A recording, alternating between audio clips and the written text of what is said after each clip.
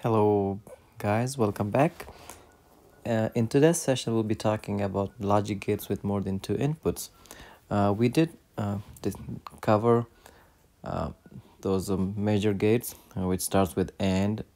We did talk about OR gate, NOR gate, NAND gate, exclusively OR gate, and exclusively NOR gate. We did cover all these six gates in a basic manners, and we pretty much covered the two inputs, logic gates with a truth table. So in today's session, we'll be covering what if we have three inputs. For instance, if we have input A, input B, and input C. So how will we deal with that? Yeah, if it is AND gate, someone will say we'll have, like, for example, that's my AND gate.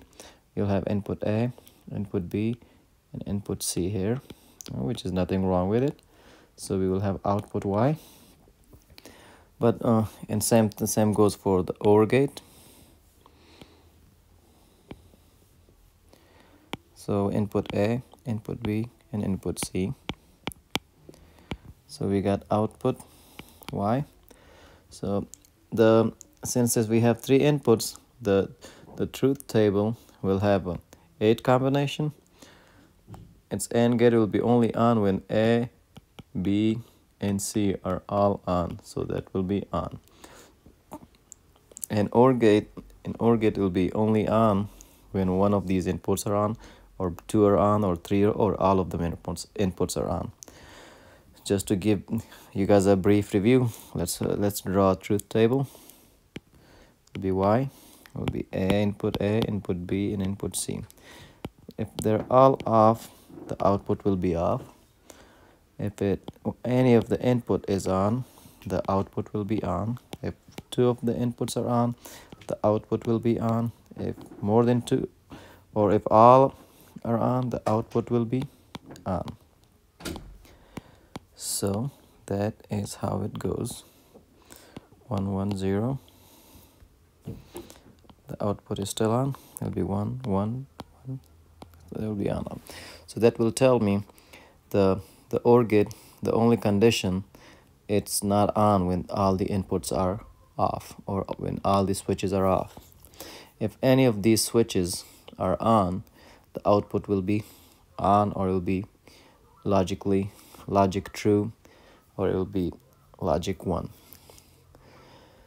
Okay, the main question arises here: if you don't have a 3-input AND gate or 3-input OR gates, how we deal with it? Because if the company only, or the lab we are working only offer the 2-input gates, so there's nothing to worry about it. We can build 3-input from using 2-input gates. So let's say, for example, we have an input building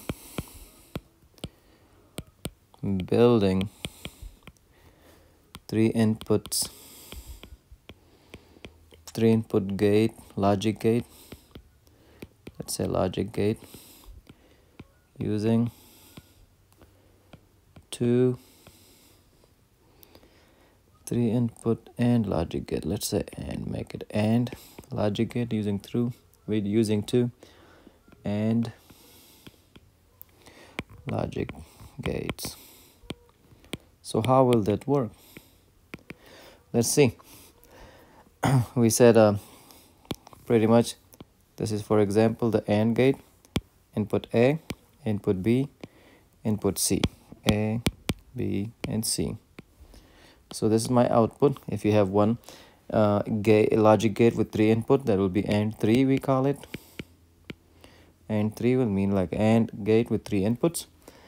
But if we don't have this one, if we don't have it, we can make this gate using two logic gates, 2 AND gates.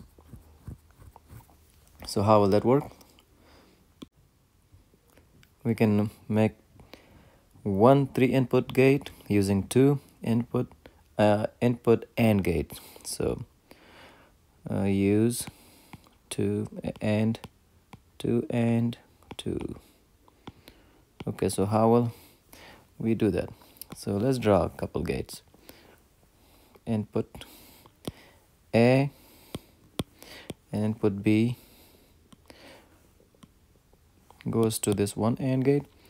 The output of this gate, which we'll call it Y1 for example, we will have a now we need a, since this is only a logic gate with 2 input and 2, now we need another gate, logic AND gate and 2, to create this condition true, because we need all 3 inputs to be on in order to have this output on. So let's draw one more AND gate. So this Y1 is this AND gate, let's call that Y, and that's my input C. So output of A and B and output of N2, which is Y1, is going to be input of this N2. Let's call this gate 1. Let's call this gate 2. Logic gate 2 or N2 and gate 2.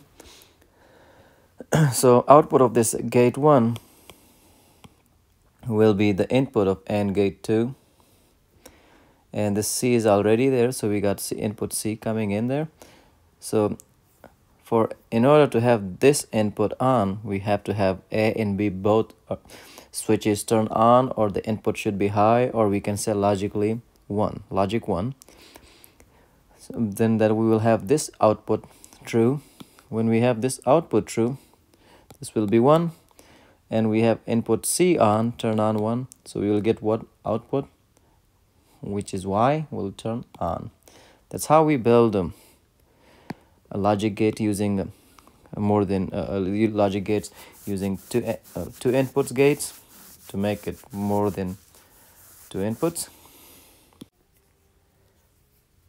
Okay, so this question here, that Boolean expression for that will be Y is the output Y is equal to A or B or C or D. If somebody tell us to make this this thing possible, because we don't have one logic gate, one or 4 logic gate, there will be or 4 or logic with 4 inputs.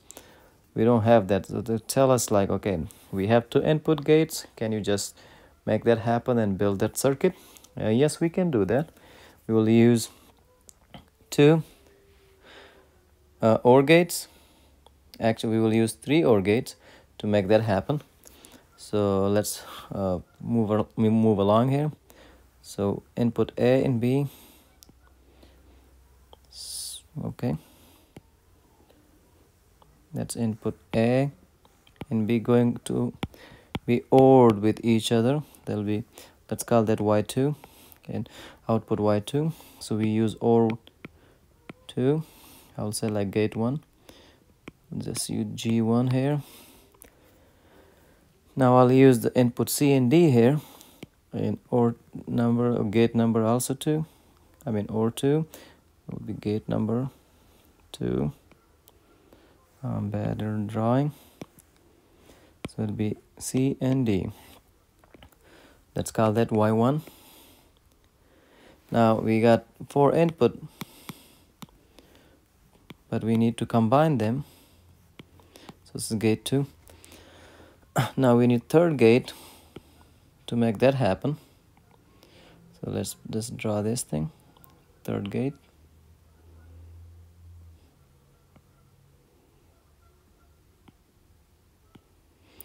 And there we go.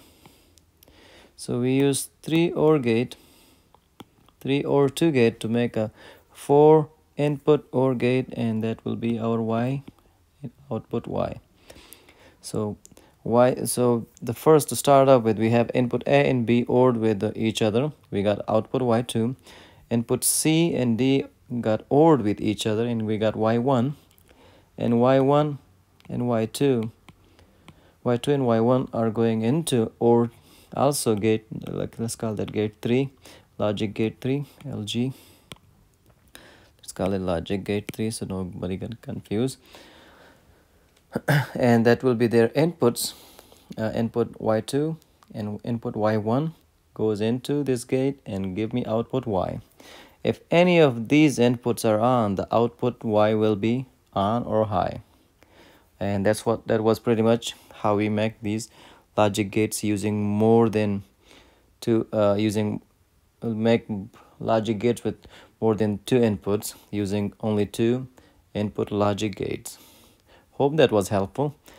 Please stick around. We will take this course to a great extension.